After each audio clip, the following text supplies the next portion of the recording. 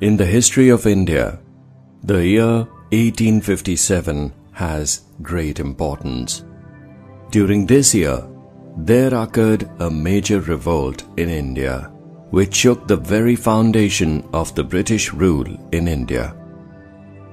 These revolts broke out due to the dissatisfaction amongst the people against the government of the company and its misrule.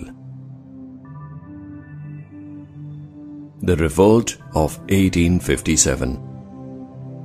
According to Indian writers like Ashok Mehta and Veer Savarkar, this revolt was the first war of independence due to the following reasons. First, this revolt had the people's support behind it. That is why it had spread so suddenly.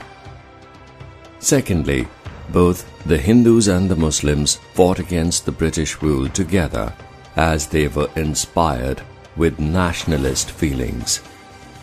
Thirdly, the people from all walks of life supported the revolting soldiers as well as the rulers to throw the British rule out of their country. In the real sense, the Great Uprising of 1857 was an outburst of nationalist sentiments.